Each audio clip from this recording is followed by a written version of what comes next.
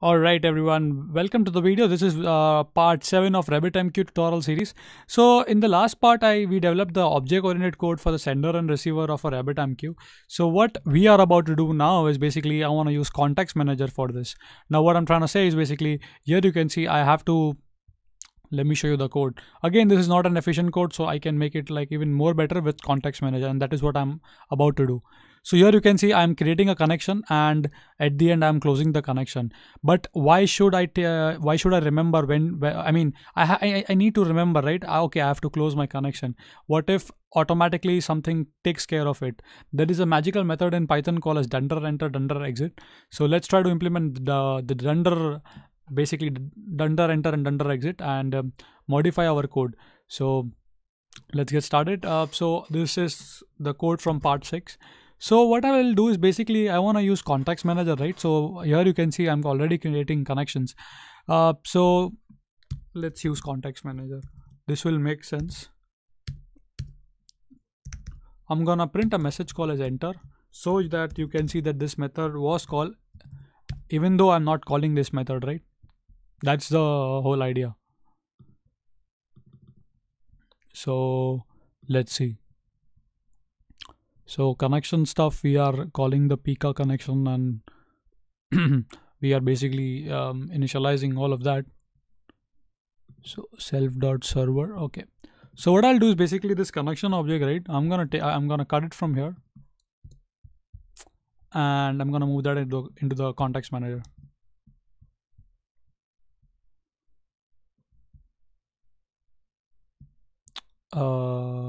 Yep, that looks good.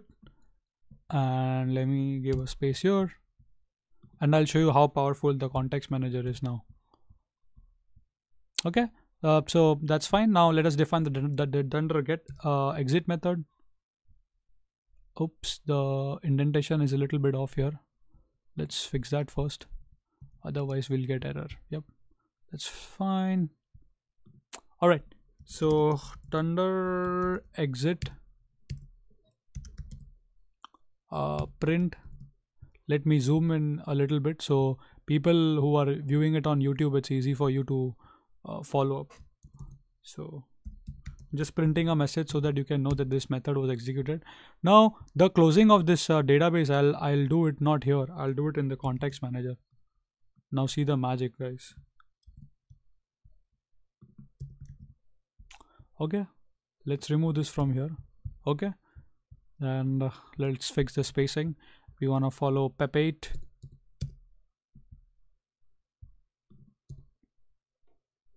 All right, lovely. Fix that. All right, looks good. Now the code, it's the same thing, right? Now instead of using this rabbitMq, what I'll do, look at this. And one more thing I forgot is to return the instance object.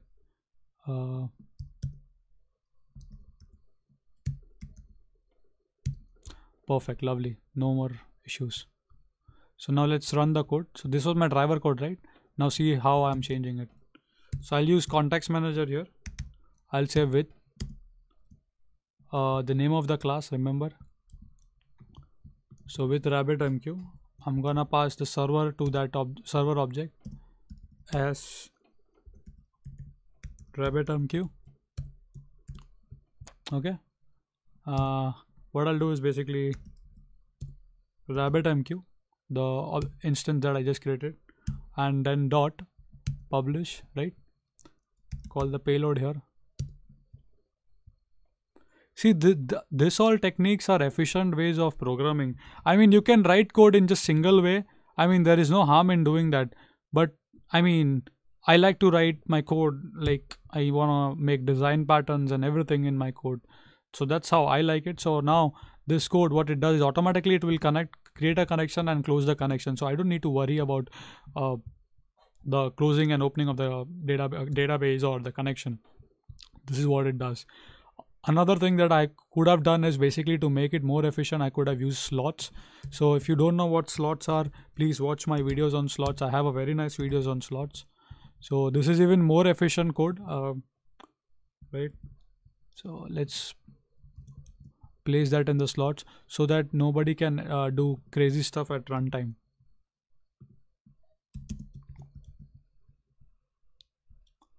This should be fine.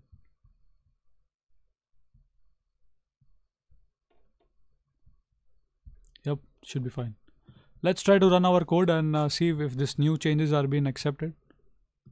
So I'm gonna run my receiver code. That is before even doing that, I need to run my rabbitMq server, which I will do it right now. rabbitMq. So sudo rabbitMq server. rabbitMq server command not found. Sorry for that. Let's rerun that.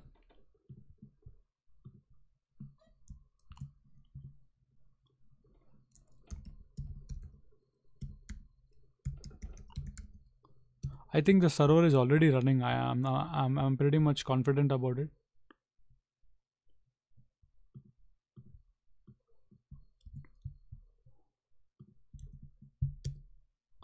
Alright, let's just run it and see if the receiver works. I think the server is running, so I'm gonna leave it.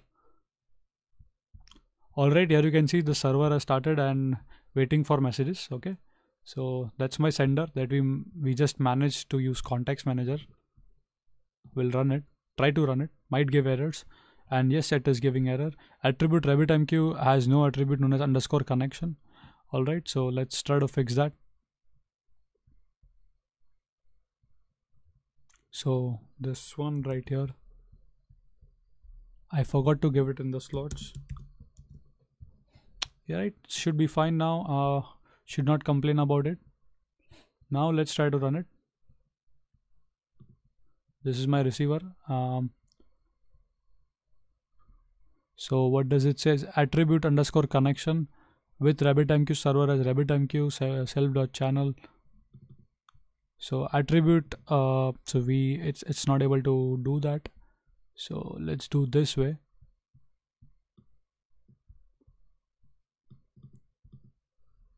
So let's remove this from here itself and put it here, wherever it was originally. And the closing of the connection, I'm just going to do it in the dunder exit method. So now let's try to run it. Right, that's what I was expecting, and I got that. So publish the message, and if you see the receiver, we have received the data.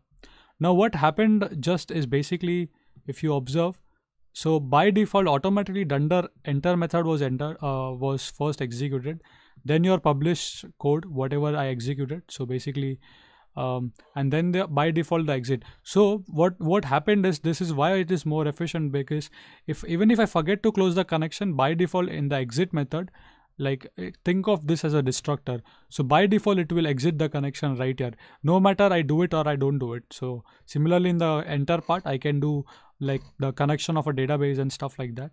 So this is how useful Context Manager are, and you should highly use it.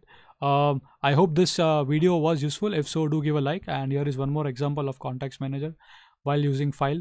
So here you can see enter and basically exit. So first will be enter would be executed, then the writer method, and then the exit method. So here basically what you should do is basically you should close the file, close the connection and stuff like that. So all the closing stuff should be always done in dunder exit method, right? I hope this is useful and you have learned a little bit about Context Manager. If so, do give a like and subscribe to my channel. If you have any more questions, please let them know in the comment section. I would be very happy basically to assist all your questions. Thank you very much once again for watching, and see you in the next video. Keep learning, keep smiling, keep coding Python. See you guys next time.